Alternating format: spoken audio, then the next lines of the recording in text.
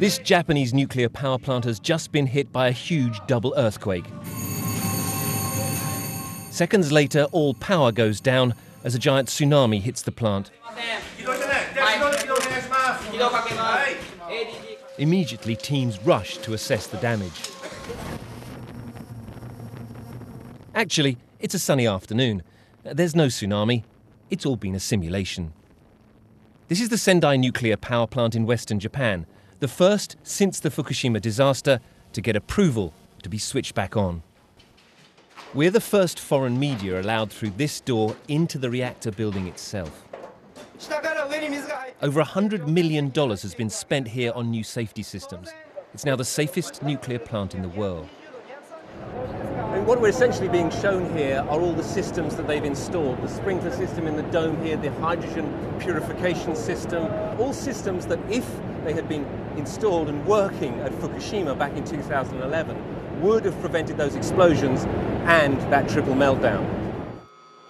Even so, not everyone is convinced this place is safe. Where I'm standing now is just 60 kilometers from the nuclear plant. That behind me there is Sakurajima, one of the most active volcanoes in the world. But it's not the problem. It sits in the middle of Kagoshima Bay, which is an enormous caldera.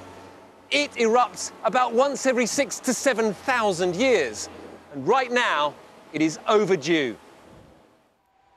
The next mega eruption here may not happen for several thousand years, but Japan's top expert on volcanoes says that's impossible to predict. Once it's reactivated, it will affect the Sendai power plant. It is only 60 kilometers. So the pyroclastic flow from a caldera will cover all the power plant.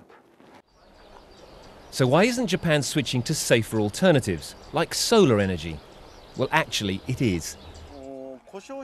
Since the Fukushima disaster, private companies have been pouring money into huge solar projects like this. But the man who built this one, Tetsumi Shinchi, says the big power companies are now refusing to take any more. Right now, the government is refusing to buy more renewable energy from us. That is because this sector has grown much faster than the government expected. So at the moment, this is definitely failure. If it chose to, Japan could hugely increase output from solar and geothermal power. Instead, it is betting on a return to nuclear power. Rupert Wingfield-Hayes, BBC News, in Kagoshima.